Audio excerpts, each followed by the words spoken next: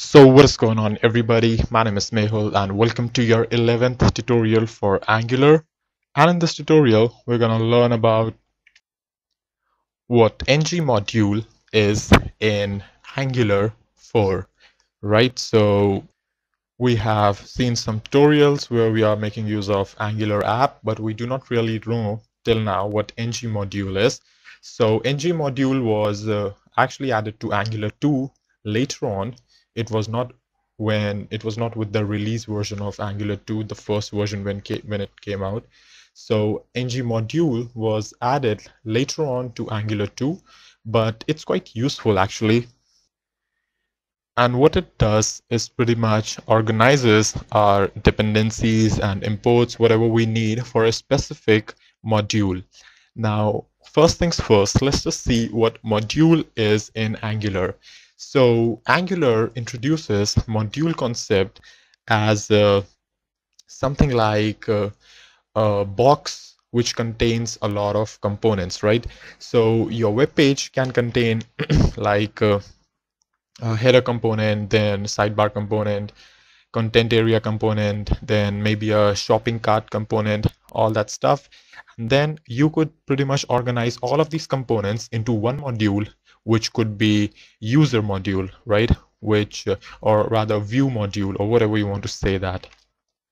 So that module would be created with this ng module, right?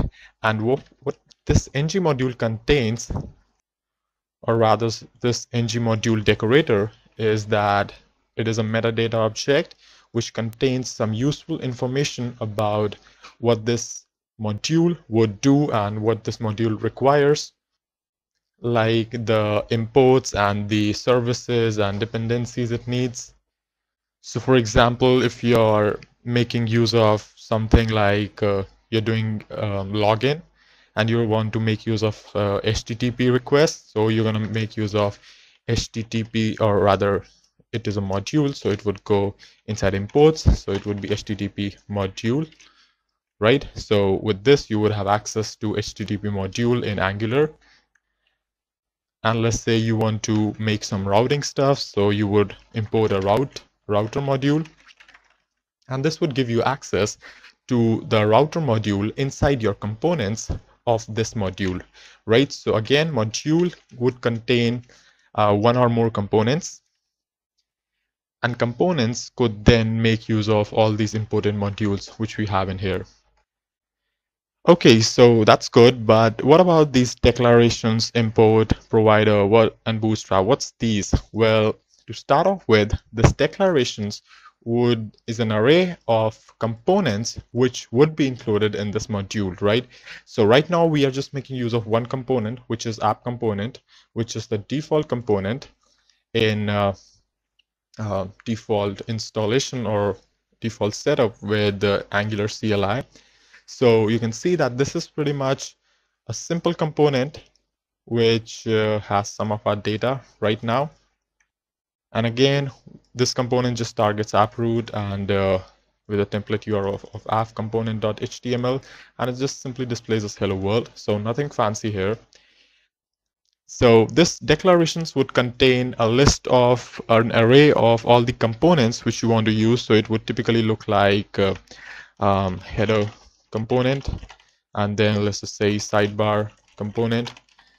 Or if you are creating something like I don't know, a quiz app, so you can say like a question component and option component, anything like that. Maybe like share links component, something like that. So that's pretty much what would go here. The next thing is that imports. Well, now imports, what this does is that it would allow you to import other modules into the app. So the app can pretty much make use of other modules, like making use of this browser module to access what we have as ngIf and ngFor.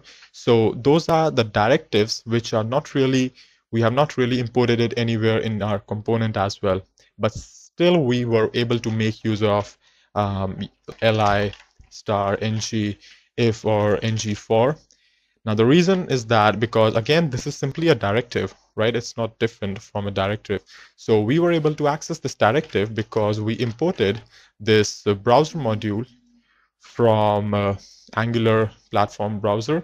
And this browser module contained the code or the definition for the directives of ngIf and ngFor. So pretty much this makes it a lot modular to import other sort of modules. And finally, what goes in providers is pretty much like your service. Like if you are creating a login application with Angular and you want to create a persistent sort of session so that the user can go from one page to another and doesn't lose its login state. So what we can do is pretty much create a user service and fill it into provider inside our module. So let's just say if your module is dashboard, right, and that module contains components of different pages. So you want to just hook in providers with user service, and then this user service would contain all the methods and variables for the user data, like username or whatever, user profile URL and user image URL and all that stuff. If the user is logged in, how long the user has been logged in, and all that stuff. And finally, we have this Bootstrap, which pretty much just bootstraps your app with the specified component. Now, it's very rare to bootstrap your app with more than one component. I guess I haven't seen it anywhere. But yeah, pretty much you can do that because it accepts an array. So it probably would work as well. But in most of the cases, I don't know if you would ever need that, but you will just need to bootstrap only one component in a module, right? So to sum up, what goes in declaration is your components and directives and all that stuff. If you remember from that blue directive tutorial we created, I don't know, a couple of tutorials back, we saw that Angular CLI automatically placed that directive dependency inside this declarations. So declaration contains components and directives.